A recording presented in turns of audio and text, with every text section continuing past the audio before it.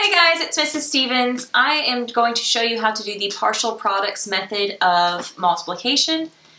Parents, this is not the way that you probably learned how to do it. It's not the way that I learned how to do it when I was in 4th grade. So watch carefully and you can learn how to do partial products. Alright, here we have a 2-digit number times a 2-digit number. For partial products, you're going to be taking these bottom 2 digits and multiplying them by the top number. So we start with the ones digit and 32 here. So 2 times 8, because the value of that 8 in the ones place is 8. Then I'm going to take that 2, which also has a value of 2, times the value of the 2 up here in the tens place, which is 20. So then we have 2 times 20.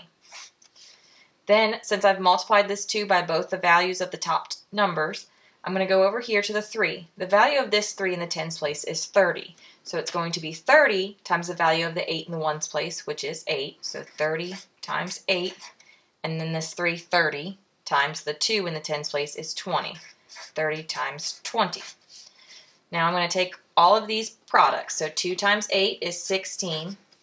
2 times 20. My trick to make sure that I line these numbers up properly is I see that there's 1 0, so I'm going to write a 0 in the ones place, and then 2 times 2, which is 4.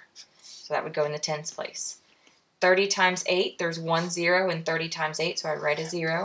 And then 8 times 3 is 24, so it's 240. And then 30 times 20, I see 2 zeros, so I'm going to write 2 zeros. And then 3 times 2 is 6, so 30 times 20 is 600. These 4 numbers are partial products, and together we're going to add them and get our total product. So you add all your ones digits together, all your tens digits together, and then your hundreds digits, and you get your answer of 896. I'm also going to show you a different way that I have found works for a 2-digit times a 2-digit number. It only works for 2-digit times 2 digits. So if you had a 3-digit number times a 1-digit number, it would not work. It's something that we talk about when we get older in algebra, but it works for this, and it's called FOIL. So in this problem, 28 times 32, if we do FOIL, the F stands for first, O is outside, I is inside, L is last. I'm going to take these two numbers and I'm going to write them in expanded form. So 28 in expanded form is 20 plus 8. And then I'm going to multiply that by 32 in expanded form, which is 30 plus 2. Now I'm going to use FOIL to multiply these numbers. So first, I'm going to do the first numbers in each set of parentheses. First numbers are 20 and 30, so 20 times 30. Then I'm going to do my outside numbers on both sets. So on the outside here I have 20, on the outside here I have 2, so 20 times 2. Then I'm going to do my inside. The inside numbers are 8 and 30, and then the last digits of the 2 parentheses, so 8 times 2. And then I'm going to get my partial products. 20 times 30, 2 times 3 is 6, plus 2 zeros, so 600. 20 times 2, 2 times 2 is 4, plus 1 0 is 40. 8 times 30, 8 times 3 is 24, plus 1 0, so 240. And then 8 times 2 is 16. Then I can add up all these partial products, and I get 896. So you can see I got the same answer. My partial products are the same.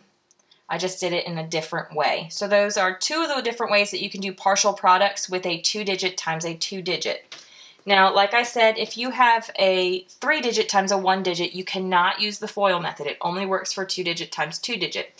So how would you do a 3-digit times a 1-digit? Down here I have 374 times 6.